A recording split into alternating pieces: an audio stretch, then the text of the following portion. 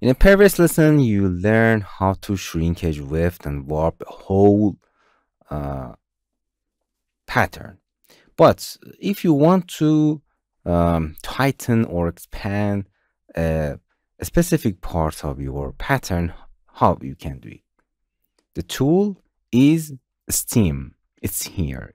It's like a Steam.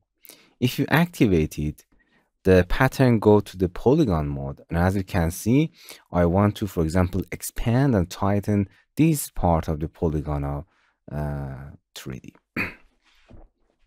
In a steam brush, we have three settings. The shrinkage.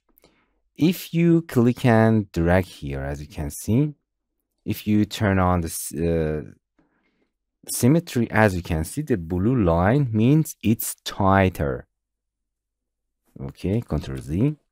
And if you go shrinkage a higher number, it turns to the red, and it means it's vice versa. It's make it expand it, as you can see. Expand this part of, we do not change the size of the pattern, but we expand it. It's very easy. We can Ctrl Z. So here you can expand or tighten your specific part of the pattern. Here you can change the size, as you can see, change the size of the brush. And as you can see, we have two circles of this brush. The outer circle is, the inner circle is 100% of that brush, and it goes smoothly to the border and make it 0. Here you can define a hardness. Look at, I bring the size up. Look at the inner radius.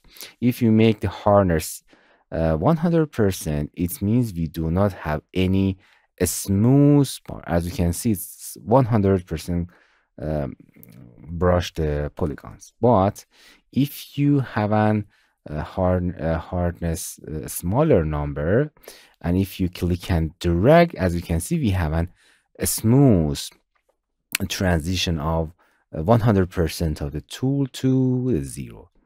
Okay, you can change the hardness here. So with a steam brush, if you want to close it, you have to select transform pattern to close it. So if you want to tighten or expand the specific parts of your pattern, you can use the steam.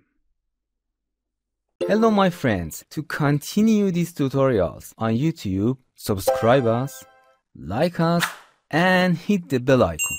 And now you will be alerted about all of the amazing videos that we release.